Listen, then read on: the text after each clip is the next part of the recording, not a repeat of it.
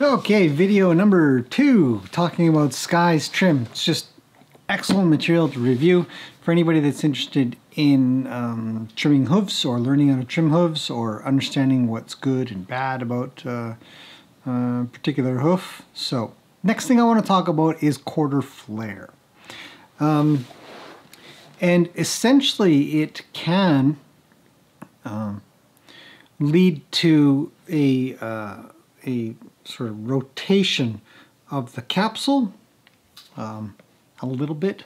In some cases it can be quite a bit, but in others it can be just a little bit. I've dealt with a few that have been quite a bit, and you're constantly trying to balance things back to get to a point where the capsule itself, let me see if I can, on my whiteboard again. If we imagine, let's see.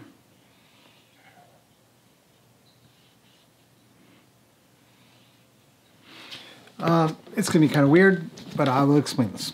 So we're looking at the bottom of the hoof, and this is the hoof wall. And if we had an X-ray, we'd kind of see inside, and this is the coffin bone. The wall should mirror what the coffin bone is sitting there in there as. So coffin bones are pretty, they got a bit of a point to them, maybe a little bit more like that. But the wall should look the same. What happens sometimes is you'll get a hoof that will kind of come out like this and then come in like that, and it'll be off a little bit, sort of rotated around the skeletal structure. A lot of the work that is done effectively is from the bottom. So when I'm trimming, I'm looking to see if I'm trimming to the bottom of the foot. Well, it's not healthy. I don't know exactly what it leads to when that happens. I think that they just get unbalanced and it becomes hard on the joints mostly. But I don't know if there's been any real studies. What we don't want though is for that to continue, because some get really twisted and they just appear rather uncomfortable. If we imagine if we had a foot that sort of sat off to the side in comparison to where our ankle is, kind of thing, and you were constantly walking, you'd sort of end up walking on one side and the other side would sort of do this, and then it would end up still twisting further. So the whole joint obviously gets probably painful. And these horses will present in a way that their breakover point on the bottom, which Sky had a pretty good one, but I think one of them was a little off center. Inside, you can see how I'm doing my best to match up with what the sole is telling me to do, to his wear marks are telling me to do. Give him a nice little bevel there. Yeah, my mini nippers are... I've put the link in a couple other streams. I'll try to remember to put it in this one as well, but they're a Japanese brand of bonsai cutters, to be honest. Actually, for that example, we can, if I were to draw the hoof wall on a sort of more rounder hoof, it might kind of look like that, maybe a little bit rounder. But one that's sort of worn its own toe off will be a little more like that, where you've got these longer pillars here and here, and there'll be a flat front.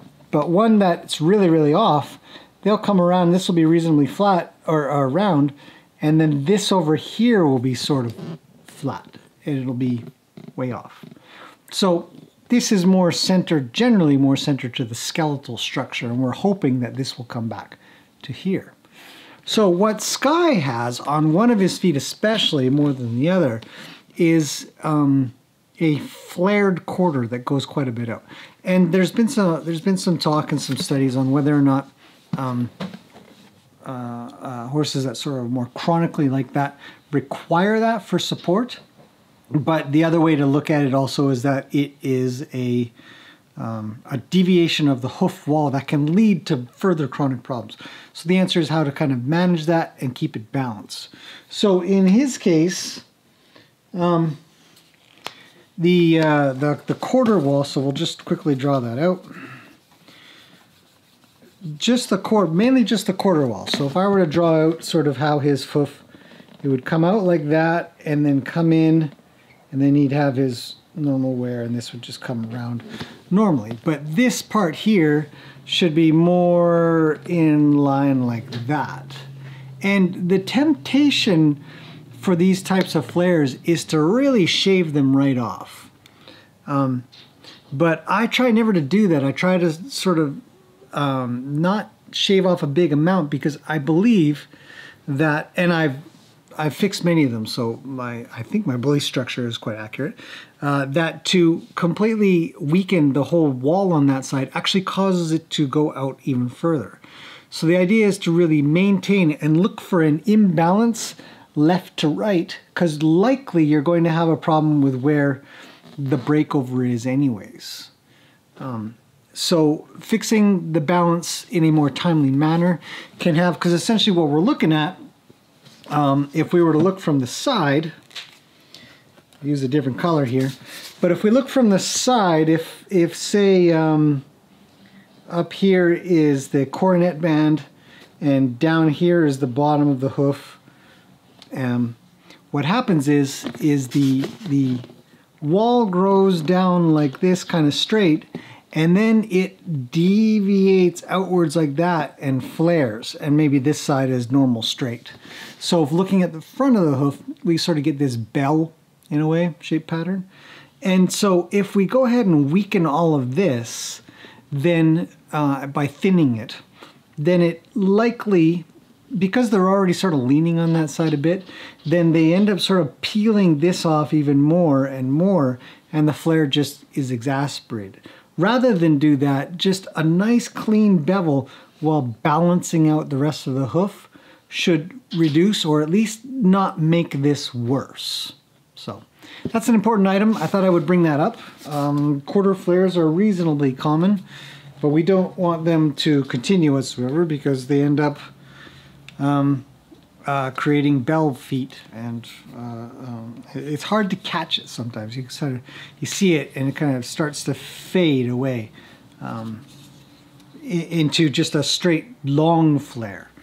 And we want the wall to stay connected all the way down to the ground. So hopefully that makes a little bit of sense. And if not, of course, hit me in the comments below, and we'll take it from there. I might do a follow-up video if this has been confusing. But here's another item in the trim of Sky's feet that I think could be talked about a little bit more, because I see that reasonably often. But not a lot of awareness in the area. I think people, there's much more concentration with the toe and the heel is doing something, but the quarters are important too. So hopefully that helps. If not, let me know, and I'll cover a little bit more. So thanks for watching. See you guys next time.